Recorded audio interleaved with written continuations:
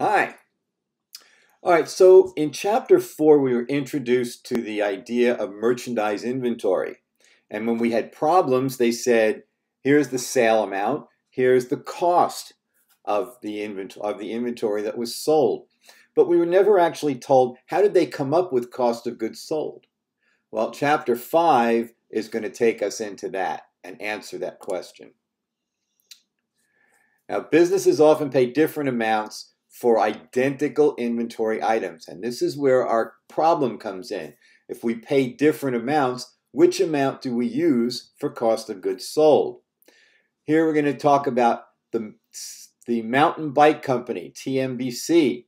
They purchased one helmet, and it costs them $100 the first time and $110 for the second helmet. So now they have two at two different prices. If they sell one of the helmets, what's their cost of goods sold? Is it $100 or $110?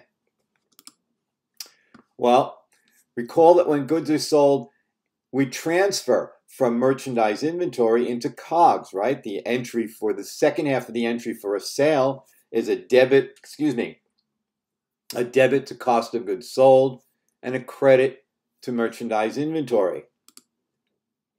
There are four methods that we're going to look at with regards to inventory cost. Specific identification, FIFO, or first in, first out, LIFO, last in, first out, and weighted average.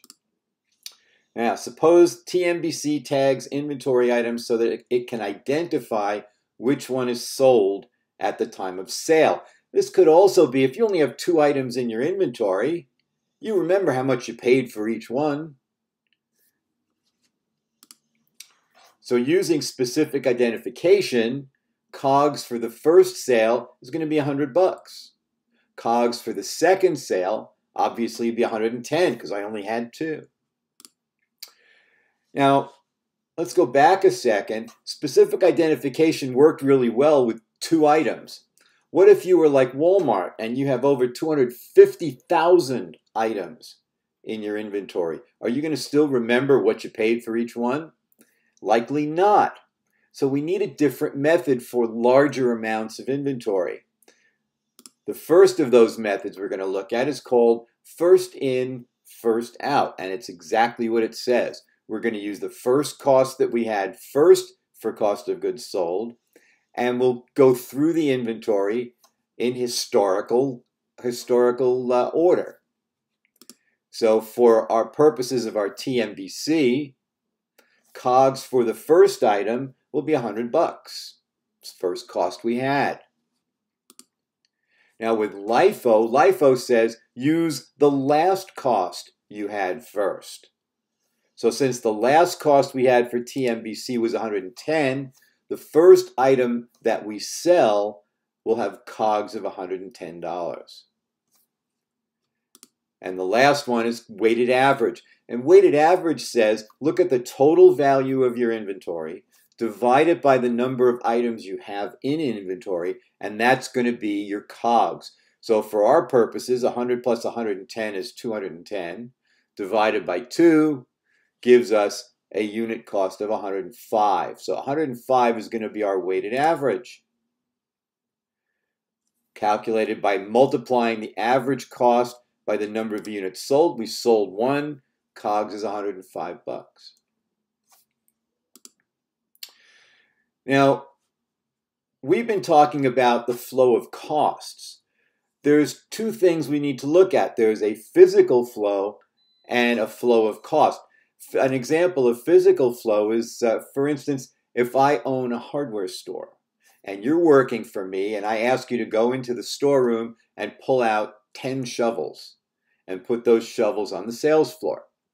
Are you going to go back into the warehouse or into the storeroom and decide, well, this was the oldest one we bought, and this is the next one, and the next, or are you just going to go back, pull 10 shovels and put them out?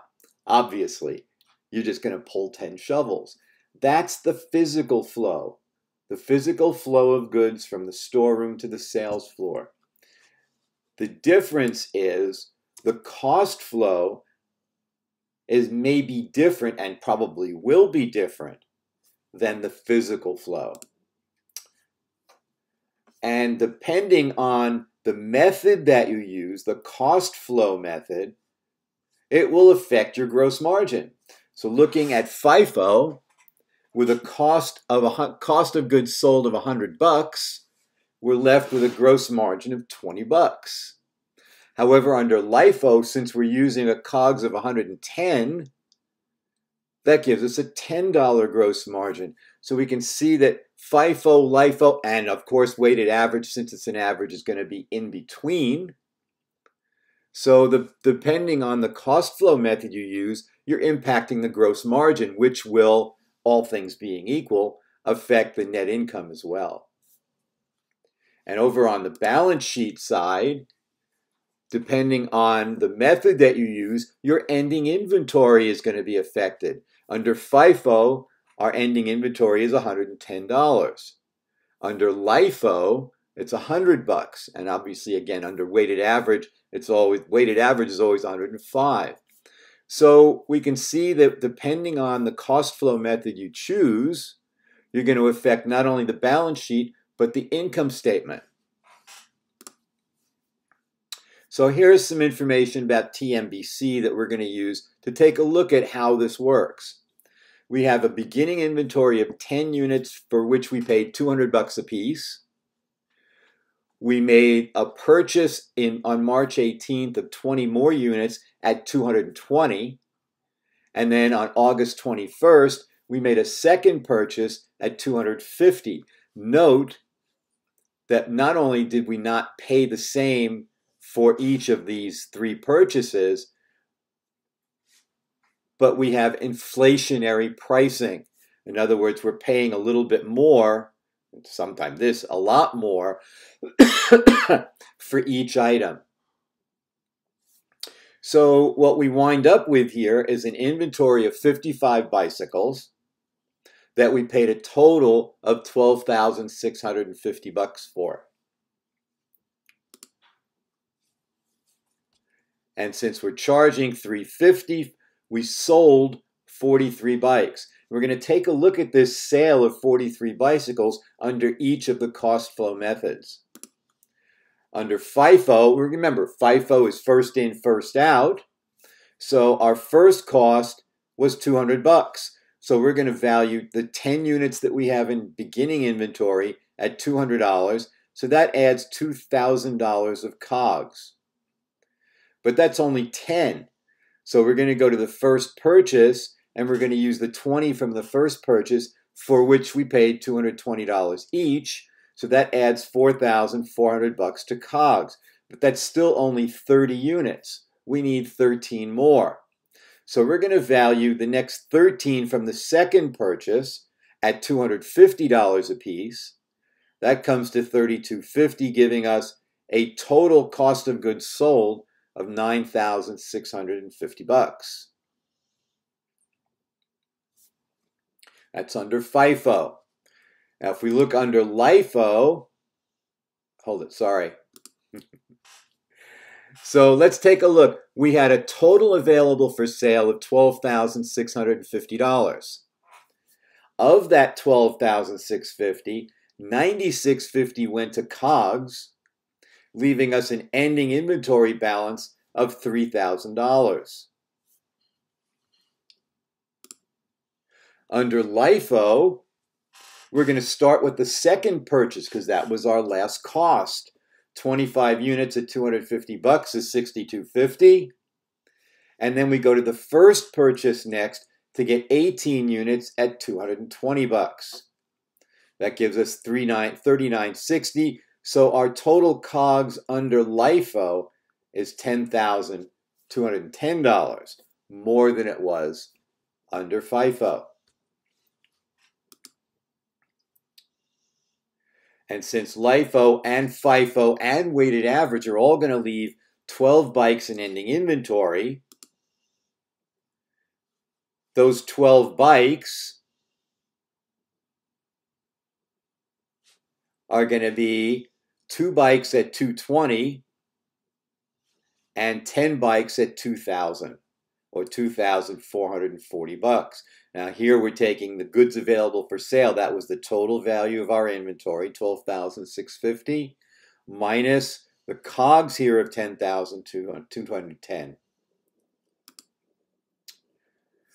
So LIFO breaks it this way. Now, weighted average, first we need to get that weighted average cost. And we had inventory was worth $12,650. We had 55 bicycles. So we divide 12,650 by 55, and that gives us an average cost of $230. $230 times 43, that was the number we sold, gives us COGS of $9,890. Subtracted from the $12,650 of the total available leaves us an ending inventory balance of $2,760. So here are the financial statements based on the three cost flow methods. Under, excuse me, in the income statement, we had a gross margin from FIFO of $5,400, a gross margin from LIFO of $4,840, and weighted average again in between, $5,160.